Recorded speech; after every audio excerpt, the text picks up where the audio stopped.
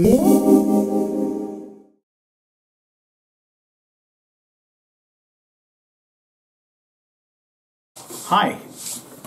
I'm Sanjib Majumder, one of the plastic surgery consultants at Pinderfields, and I wanted to discuss Dupuytren's disease with you. Dupuytren's disease is actually reasonably common in the United Kingdom, whilst it's not very common at all in other parts of the world.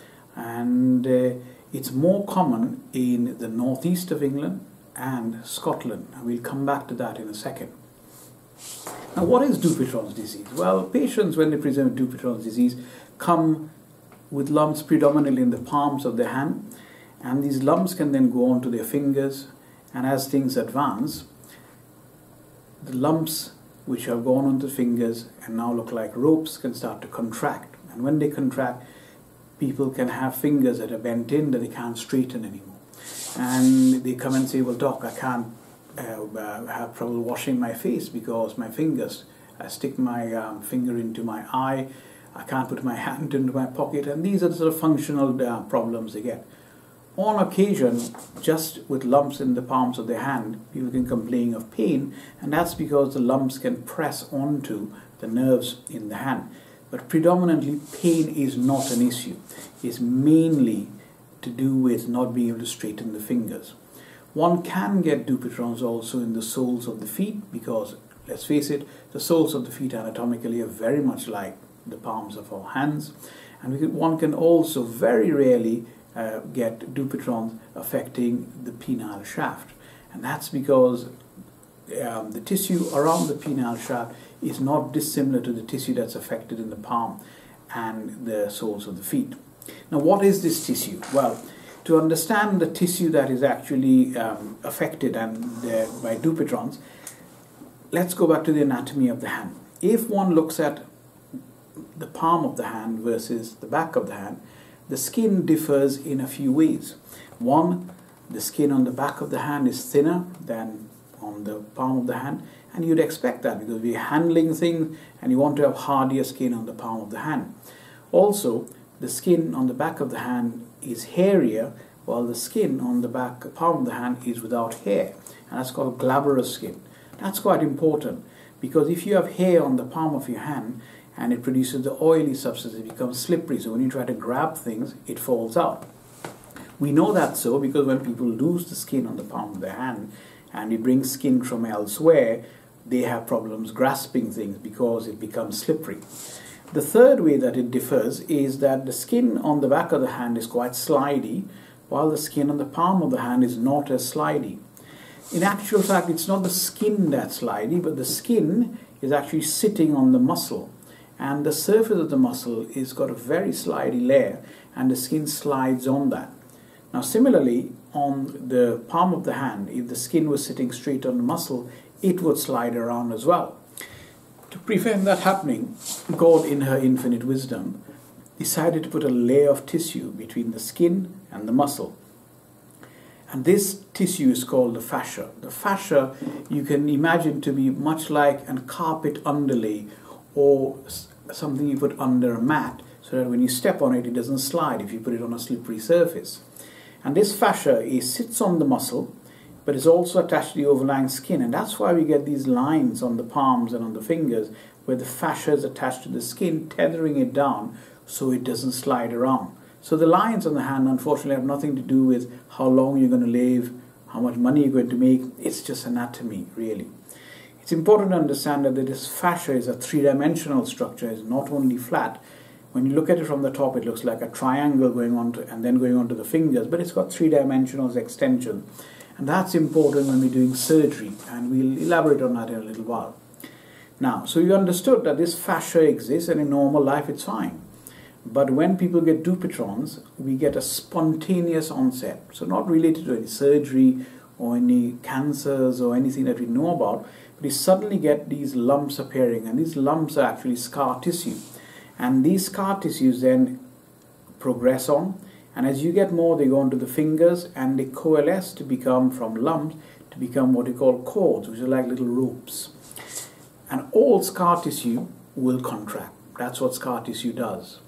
And as this bit of rope goes across into your fingers, and the scar tissue contracts, well, your joints get bent in and you can't straighten it because the scar is preventing it. And that's what essentially Dupuytren's is. On the soles of the feet, it doesn't go on into the toes and cause curling as much, it causes discomfort. Similarly, on the palms of our hands, sometimes the lumps can cause a bit of pain, and that's because the scar tissue, which is kind of firm and hard, presses on nerves when you grasp anything. The scar itself is not painful, it is the scar pressing on the nerves that may cause pain. But predominantly the problem is a functional problem. Doc, I can't put my hand into my pocket. Doc, when I wash my face, I tend to poke my eye with my finger because it's bent. These are the main issues. So that's what Dupuytren's disease is. So how do you treat it?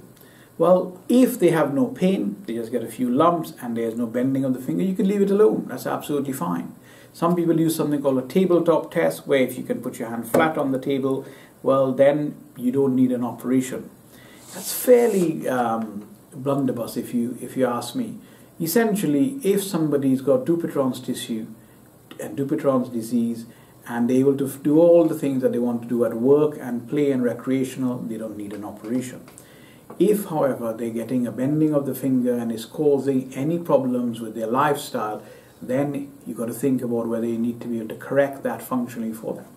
And how do you correct it? Well, the predominant way of correcting it is making some cuts on the hand and the fingers, lifting the skin, taking the diseased Dupuytren's tissue out and stitching it back up. And that's called a fasciectomy, meaning you're ectomizing or removing the fascia.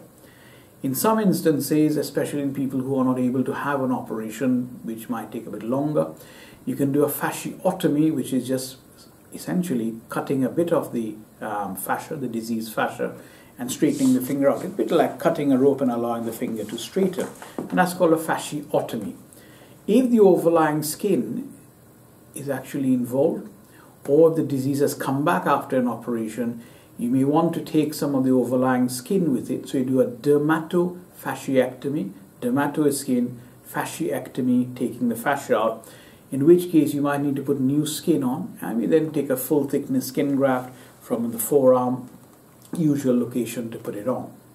Now, sometimes when you're doing a fasciotomy, you don't need to actually have a knife. You can take a needle, stretch the finger out, have that bit of Dupuytren's tissue under tension like a guitar string, and then with a needle you move it up and down on the scar until it snaps. And that's usually done for people who are probably not fit enough to have an anesthetic, as the Dupuytren's operation takes a bit of time. The reason it takes time is because the three-dimensional aspect of the scar.